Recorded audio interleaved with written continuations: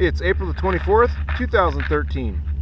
We're in Kings County, and we're looking at one of our early tomato blocks that we've treated with UltraGrow 816-8 for a pop-up. This field was planted around March the 13th, between March the 13th and March the 15th. And so you can see that we're now in bloom. So we're pulling tissues because we've got enough growth. See what our levels are. What I wanted to show you is just the uniform growth, the way it's developing so nicely.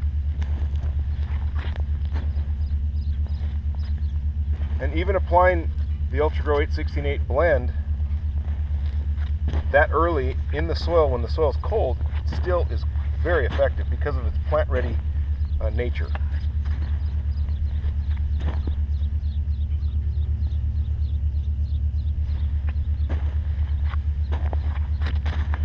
Plants look really nice, as you can see.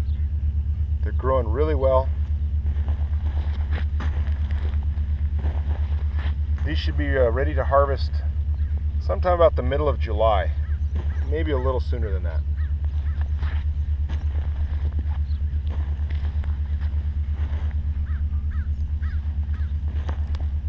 Anyway, I wanted to share that with you, and I'll keep you informed as things continue to progress. Thanks for watching.